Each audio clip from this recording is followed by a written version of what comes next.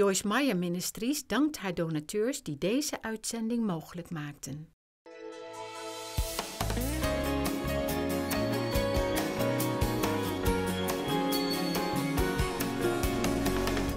Attitudes. Father, we thank you for the word tonight. We pray that it will make a dynamic impact in people's lives. Now, you know, there's thousands of attitudes, good attitudes, bad attitudes, and so let me just say a few things to you about attitude. Your attitude is yours. Nobody can make you have a good one, and nobody can make you have a bad one. And unless you believe that, you'll never get to first base. Because one of the biggest problems that we have in our lives is not taking responsibility for ourselves and our behavior. We love to make excuses. We like to blame. It's always because of this, because of that. But the truth of the matter is, and please hear me, God never tells us to do anything that He doesn't give us the ability to do it. Now, how many of you can at least believe that? It would be pretty ridiculous for God to say, walk in love, but you can't.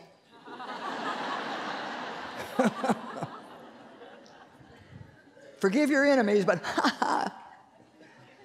you can never do it because it's just too hard.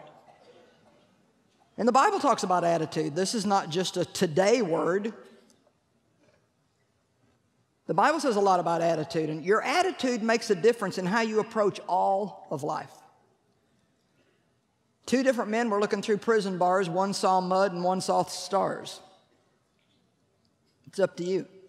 You've heard the things, you know, take your lemons and make lemonade. You know, some people, their glass is always half full, and some it's always half empty. You know, it's your outlook.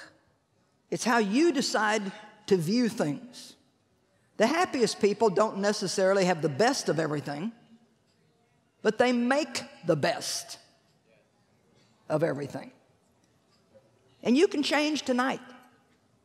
Maybe you've been a bad attitude person all your life, but I'm telling you that you can make a decision in this place tonight that from now on, I am going to learn to have a good attitude. Because I can tell you the truth, having a bad attitude toward anything or anybody never, ever, ever makes the situation any better.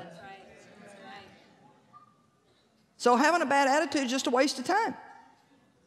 It doesn't help you. It doesn't change your circumstance. All it does is make you bitter and unhappy. And I have discovered that when people are bitter and unhappy, they make a full-time job out of trying to make everybody around them bitter and unhappy.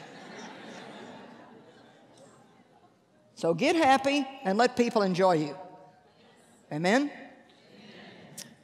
Be positive. Expect the best of everything. I challenge you to take 30 days, the next 30 days, and expect the best. Expect the best parking place. Expect the best seat in a restaurant. If you don't get it, don't have a bad attitude. Expect favor everywhere that you go. Expect the best treatment from the clerks that you deal with out in the marketplace. Expect good news. I love good news. I tell you what, I get fed up with bad news. And so I make it a habit every morning in my prayer. I say, God, I'm expecting good news today. I'm expecting favor. What are you expecting in your life? Well, I don't know, just kind of waiting to see what happens.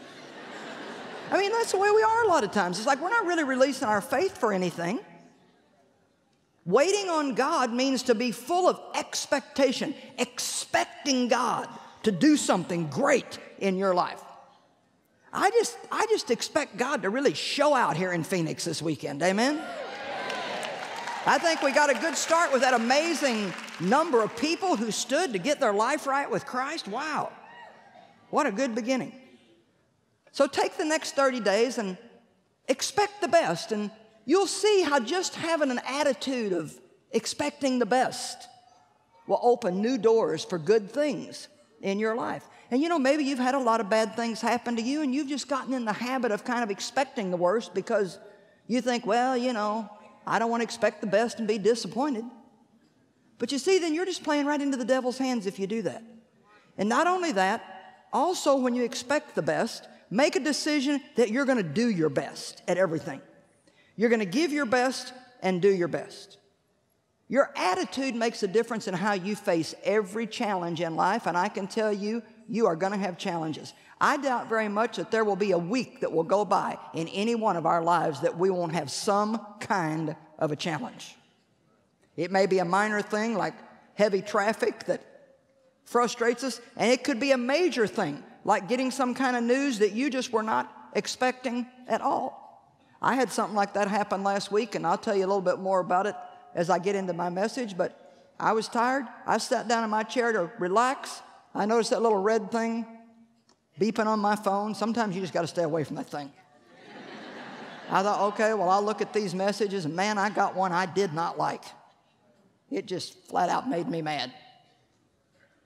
There it is. You got to deal with it. What can you do? How many of you know we get things to deal with that we weren't expecting, don't want, and don't know how to get rid of? So, first thing you got to do when something like that happens, the very first thing you have to do is decide what kind of an attitude you're going to have toward it. As I'm going to share a scripture with you that I know that you know, but I may repeat this scripture 10, 15 times this weekend. All things work together for good. They may not feel good. The thing may not even be good. But God is good. And God can take anything and work it out for your good. You can grow from having to deal with it. You can learn something that will help you in the future. All things work together for good to those who love God and want His will in their life. Those who love God and are called according to His purpose. And that's something that we practice in our household. And after I got that phone text thing, it wasn't very long, and I was saying, okay, God, all things work out for good to those who love you and are called according to your purpose. And I want you to begin to really believe that, because I think that's a biblical attitude that God wants us to have. I don't like this. I don't want this. It doesn't feel good right now. But you know, either God is God or He isn't. And either He is greater than our circumstances or He's not. But we can't sit passively by and just kind of wait to see what God's going to do. Christianity is not a passive religion. We need to release our faith by opening our mouth and speaking something that's going to give the angels something to work with. The Bible says that angels hearken to the word of God.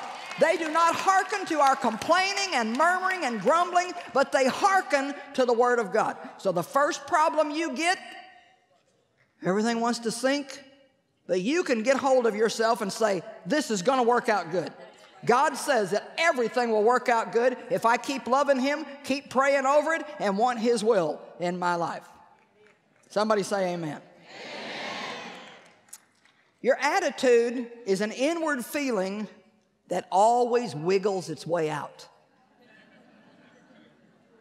How many of you know if you've got an attitude, a hard attitude about something, it won't be long and it's going to show up somewhere.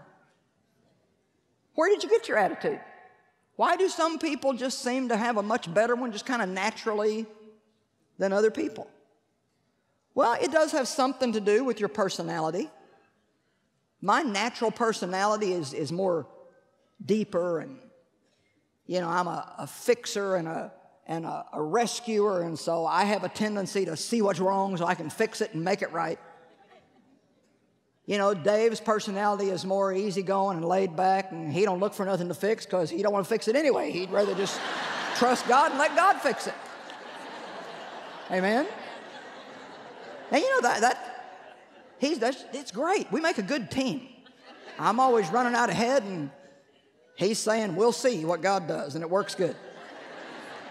We do good together. When I get all in a dither, he says, all things are going to work out good for those who love God and are called according to His purpose.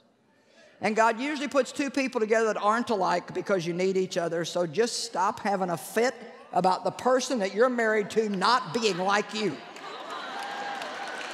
You better get happy they're not like you. So your personality, which is your God-given temperament, And then a few years of situations from the world, kind of you end up with a personality. But here's the thing. We have strengths. There's things in all of our personalities that are good things, really good things. But we've also all got weaknesses.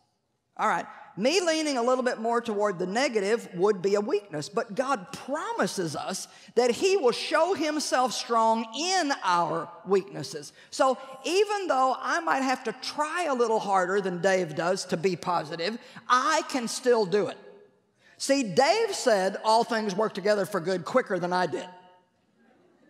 I mean, it only took him he's like, oh, don't worry about it, it'll work out good. And I'm like, well, somebody's got to do something about it, and who's that going to be? How many of you know what I'm talking about? It's like, well, that sounds good, but now I got to deal with this mess, you know? So it took me maybe 15 minutes to get to where he was right away, but the good news is 15 years ago, I never got there. And then finally I could get there after a few weeks and then a few days, and now it only takes maybe 10 or 15 minutes. So don't use your personality as an excuse. Don't look at it and say, well, it's easy for you. It's just not easy for me. Well, you know what? The Holy Spirit is not in our lives so we can have everything easy. There are things that are difficult, but He will help us do them. Your environment. Different things that happen to you growing up can affect your attitude, but don't use it as an excuse. How other people treated you. My dad taught me to be negative. He actually taught me, don't trust anybody because everybody's out to get you. Well, it took me a long time to overcome that. He actually programmed a bad, negative attitude into me. How you see yourself affects your attitude and all of your actions toward other people. A lot of years of my life, I didn't like me because I had a shame-based nature from being abused. Well, when you don't like yourself, then everything that comes out of you has got some kind of poison in it. What you think affects your attitude. The way you think about your neighbor becomes your attitude toward your neighbor. Your whole posture toward your neighbor. If you sit in your house and you think, that guy no more needs that new car he got. He can't even pay the bills he's got now. I can promise you that inner attitude will wiggle its way out when you see him. And something in your body language or your voice tone or the way you talk to him will let him know that you don't approve of him. Got to be very careful how you sit in your home and think about things because it'll wiggle out. Well, I can't help the way I think. Yes, you can. The way you think about yourself is a major thing in your life. If you think too much about your faults, now listen what I'm going to say. If you think too much about your faults, you're going to disrespect yourself. You're going to lack confidence, and you're going to set up a pattern of failure in your own life. Now, we're going to talk about 4 different attitudes this weekend. Tonight, I want to talk about having a forgiving and a merciful attitude. Does that sound like anything that anybody needs? A merciful and you're like, oh, forgiveness, I know that message. Yeah, well, then why aren't you doing it? I think we're educated way beyond our level of obedience. How many more Bible studies will it take before you're no longer touchy and easily offended and go around with your feelings hurt half the time?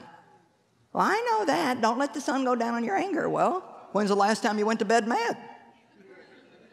See, we don't know it until we're doing it. Amen?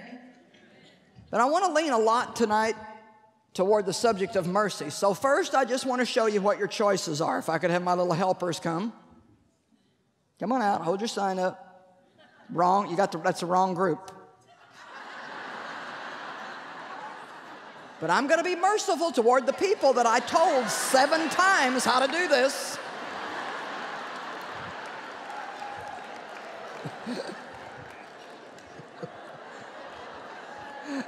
Isn't it a good thing I'm teaching on mercy tonight? Do you have the right one now? She has no other ones now. Okay, well, one of our attitudes later this weekend is patience, so I guess I better stop. Guess I better start working on that one too now. What's the one she's looking for? Mercy and unforgiveness. Is she gone? Here she comes. Okay. Yay! All right, there you go. See, it worked out good. We got a lesson while we were learning it. Okay, so your choices are to be merciful and forgiving, or you. Everybody all at once, are to be resentful, discontent, complaining. You even look the part there, Phil. But you sing good, so it's okay. And negative. Now, look at this. You got a choice. Every one of you, everyone watching by television, you think I don't know you're out there? We're not ignoring you just because you're there behind that tube and think you're safe. Actually, the reason I do this is for you. You beautiful people watching by TV. Amen? So, you have a choice. You can either learn to be merciful and forgiving, or you can continue to be negative, complaining, discontent, and resentful. How many of you are smart enough to know which one to choose? All right. You guys can go away for right now. Don't lose your signs, though. Let's look first at Philippians chapter 2, verse 5. Let this same attitude and purpose, everybody say attitude. Attitude. Your attitude is yours. Come on, I want you to get that. Your attitude belongs to you. Nobody can make you have a good one. Nobody can make you have a bad one. Say, my attitude belongs to me. I can have a bad one or a good one. It's totally up to me. Let this same attitude and purpose and humble mind be in you, which was in Christ Jesus. Let him be your example in humility. Now, I believe that humility, having a humble attitude, has to be the foundation for every other good attitude. I don't really think we can develop any other good attitude if we've not let God work with us to develop humility. The word humility means to be low-lying or to remain under God's mighty hand, to remain under the Word of God. So in other words, if somebody hurts me, and I'd really like to stay mad at them, but I know the Word of God tells me to forgive them, then I can't do that unless I first humble myself under the hand of God. If you humble yourself under the mighty hand of God, in due time, He will exalt you. I can promise you that some of you have no idea at all how many blessings you're missing in your life by staying bitter and resentful and angry and being touchy and getting mad every time you turn around. When God tells us to forgive, He's not asking us to do anything for somebody else. He tells us to do it so we can be happy, so we can be joyful, so we can take our hands off of trying to get everybody back, and let God do what only God can do. God promises that He will bring justice in our life and make things right, but He won't do it as long as we keep trying to do His work for Him. Amen? You may get 50 opportunities in a month to practice this message. You don't have to wait very long, and somebody will do something that's going to aggravate you, hurt you, make you mad, and you can choose. I'm either going to be merciful, or I'm going to be harsh and hard and have a bitter attitude toward them. But you have to start with humility. Nothing else works without humility. How does a person develop humility? I think it only comes from brokenness. Brokenness sounds like a bad word, but it's actually a beautiful word.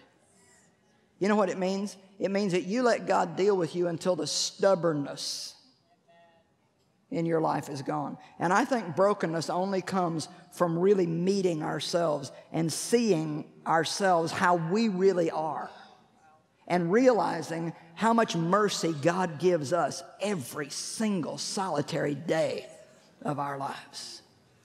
His mercy endures forever. His mercy endures forever. How many times every day do you think that God has to give you mercy?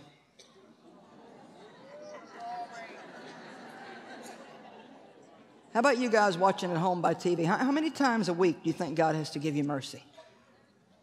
I'll tell you the truth. God's mercy is flowing toward us constantly. All the time. All the time. All the time. We don't even begin to realize how far we are away from God's perfection and God's holiness. We sin in thought, word, and deed all the time. Oh, give thanks unto the Lord, for He is good, for His mercy endures forever. But now listen. Everything that God gives us, you don't want to miss this. This is big. Everything that God gives us, He expects us to let it flow through us to someone else. Amen. Everything about God is to you and through you. He doesn't want you to become a reservoir, a collection station of blessings where you can just sit around and be blessed and join the Christian Bless Me Club. In the very beginning of the Bible, He told Abram, if you will follow me, if you will leave all and follow me, I will bless you and I will make you a blessing, causing you to dispense good to others. Mercy. God, I pray that you'd give me the ability to get this across. Mercy is probably one of the most beautiful things in the whole world. Amen. Mercy is just absolutely beautiful. It cannot be earned. It cannot be deserved. Mercy is a gift, and it takes character, godly character, to be a person of mercy. Anybody can be harsh and hard and snippy and snappy and get mad every time they don't get their own way. We don't need the power of the Holy Ghost. We don't need the blood of Jesus for that. But I tell you what, when the world had 18 years with me, I mean, I had a very harsh, hard, bitter, resentful, manipulative, controlling, rebellious attitude. I mean, I had enough attitude to go around. And it took a lot of God dealing with me, and a lot of word, and a lot of brokenness for me to get to the point where I realized that God was not happy with my harsh, hard, bitter, quick to be angry, hard to forgive people attitude. He wants us to be merciful. He wants us to put on Christ. He wants us to put on love. The Bible says in Colossians, put on bowels of mercy. You put it on. Just like you put on your clothes before you came here tonight. They didn't just jump off the rack and jump on your body. You had to put them on. It's a thing we do on purpose. You don't even have to feel merciful to be merciful. You don't have to feel it. You can be merciful because it's about what you choose to do. You can help somebody who in the natural does not deserve your help at all. You can help somebody that has treated you terribly, and there's no reason at all for you to help them. But when you do show people mercy who don't deserve it, that's when you're showing yourself to be like God. That's when we show ourselves to be like God. That's when we can say, I know God. Amen? How many of you think you have a little ways to go in this area? I believe I do. Amen?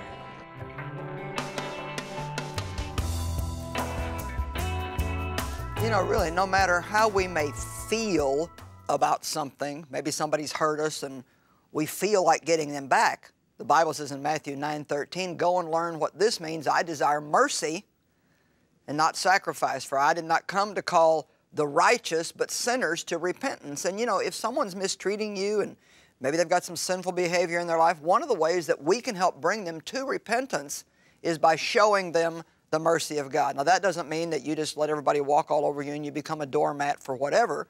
But one thing is for sure, we cannot be led around by our feelings and our emotions and ever really do the will of God. And I know that you probably do have problems with your emotions because most people do. And you probably need to learn more about how to forgive people and how to detect unforgiveness in your own life because most of us do.